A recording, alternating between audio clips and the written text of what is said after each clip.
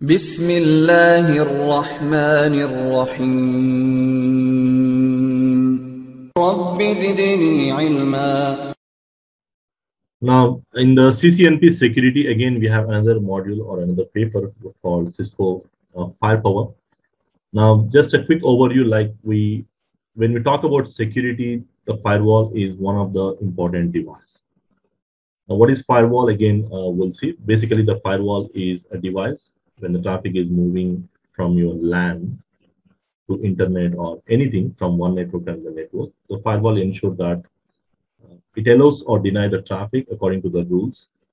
We configure some rules on the firewall device, and that firewall device is responsible for allowing or denying that particular traffic, or even you can inspect the traffic. You can configure multiple things. There are plenty of things you can do on the firewall. You can configure the VPNs, you can configure some access policies. These are all the things.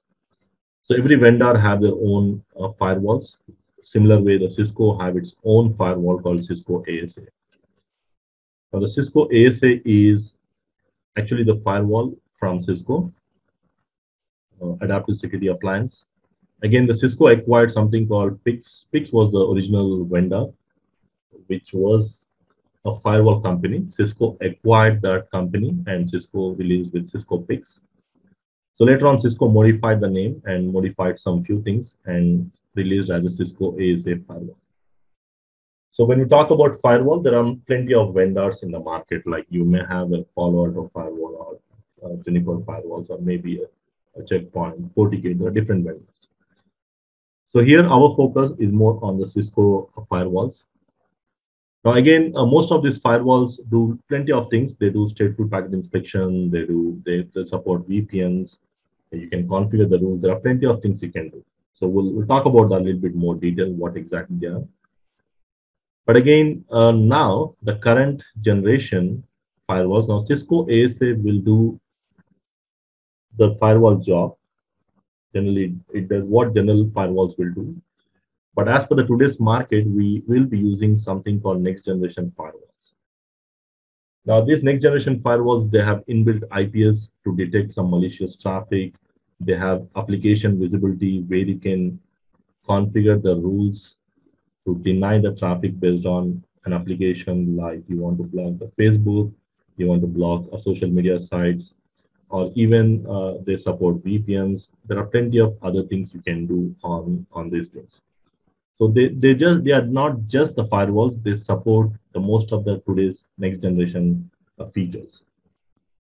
So that's where the Cisco ASA do not support. So now Cisco acquired Cisco, there's a company called SourceFire. Cisco acquired this company and released with a Cisco Firepower. So now the Firepower, that's where the name comes. So the Cisco Firepower, or in today's network we call as FTD, Firepower Threat Defense, or you can just say Firepower. Because the Firepower, which was acquired by Cisco, it was just doing the job of IPS. It just does the job of IPS. But again, the Cisco require the firewall, and also it should support the next generation IPS features or next generation firewall features. These features also should be supported. So combinedly, the image what we use nowadays, we call it as FTD, the Firepower Threat Defense.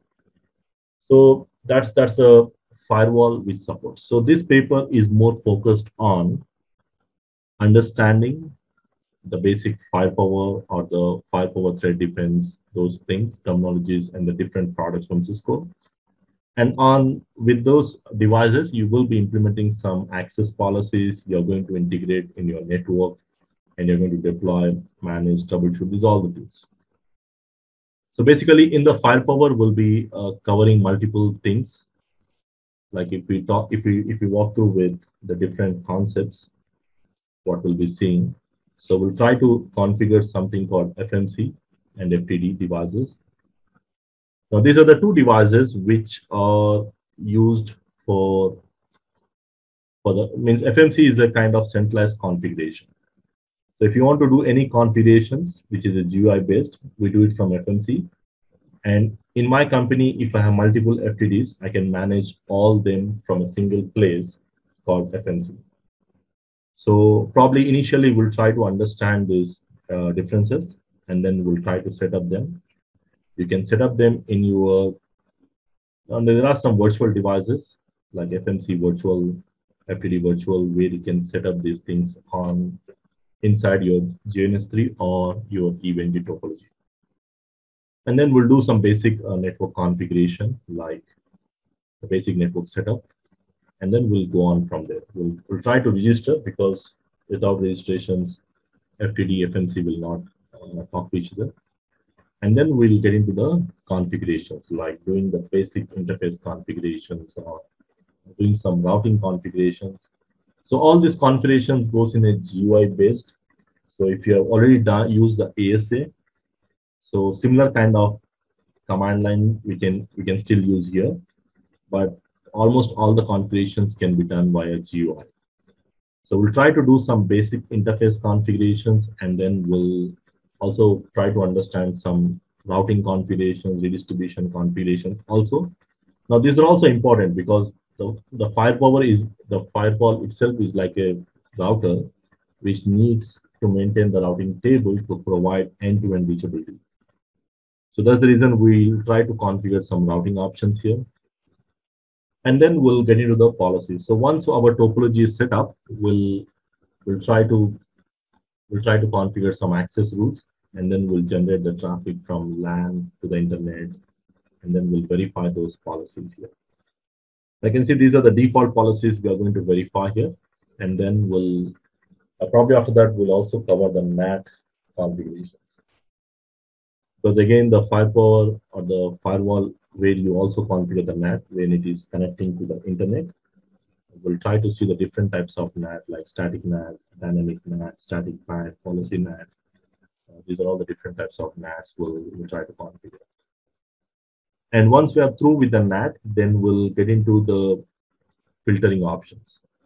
Filtering means we can configure this device to define the rules or access policies, that's what we call it as, which will allow or deny the traffic as it moves between LAN to internet or LAN to DMZ, like that, to servers. So we'll try to configure different rules, like you can configure these rules based on multiple parameters or multiple conditions. So where you can configure the rule based on the networks, where I can match what source, what destination address. Based on that, I can say if the traffic matches this source, this destination, then allow or deny whatever you want. Not only that, even I can configure based on the ports.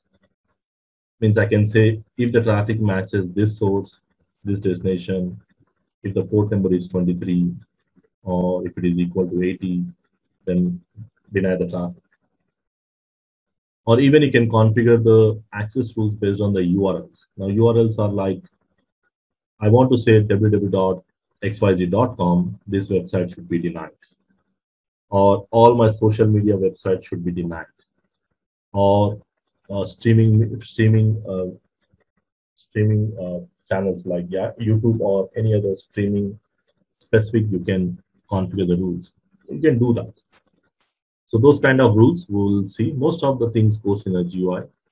And geolocation is like you can also configure the rule saying that from this country, if the traffic is originating, we can deny. Even that is possible. You can even enable the login. And also, even you can configure some file policy. Now in the file policy, we can even say that if the traffic is coming from, if it is a, let's say if it is your PDF file, you can define the rule saying that any PDF file should not get uploaded or downloaded. So we can restrict that. I can say that .exe files should not be downloaded. I want to restrict that. So we can define the file types. According to that, we can define the rules. Apart from that, we can also configure some redundancy options where we can have multiple firewalls, because if you have just one single firewall, so if that firewall fails, then that's going to simply going to be a single point of failure that can be avoided by using some failover concepts or high availability features like active standby, active, or even clusters. Even you can configure the VPNs, just like the VPN module. You generally cover the VPN concepts. So here we'll also see if I'm trying to configure the site-to-site VPN or the remote site VPNs, how exactly the configuration goes. So this FTD paper is more about the firepower. It's more about the next generation firewall from Cisco.